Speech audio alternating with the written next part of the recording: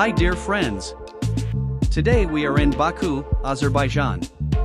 You see the giant metal artwork, also known as the Statue of Love, consists of two somewhat transparent figures made of stacked segments.